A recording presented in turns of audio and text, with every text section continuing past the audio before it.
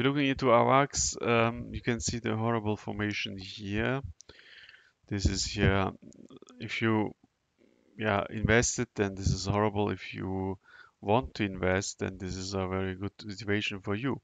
If you're looking here to the inside on the chart, then you can see we saw here a really good manipulation here to the downside.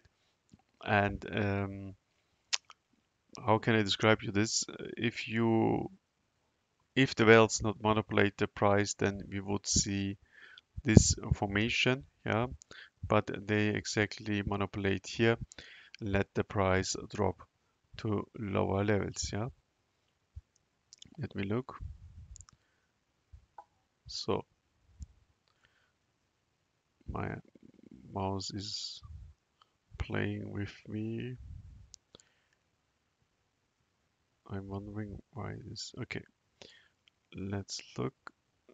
I forget this. We make a new.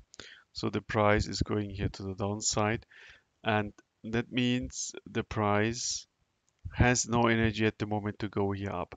But I see here a little bit in the short term a good situation. Yeah, the price has the potential to pump. Yeah, and what we see here is $15-16. It is also possible to look higher, but I have to look this in my membership, yeah, Wolf Next Target or Wolf End Target, to find out this how the price, how much the price will pump and how much the price will drop.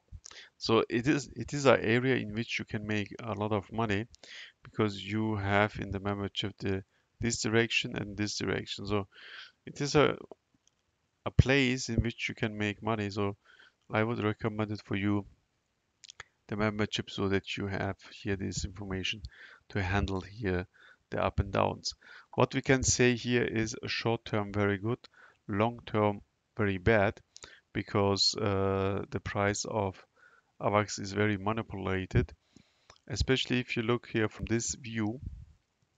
You would wondering yourself if you see in the Wolf end price target the end target of AVAX. This is crazy.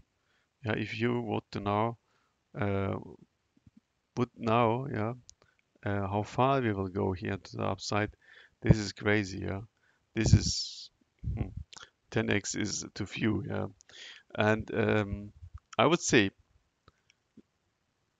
the price will pump a little bit.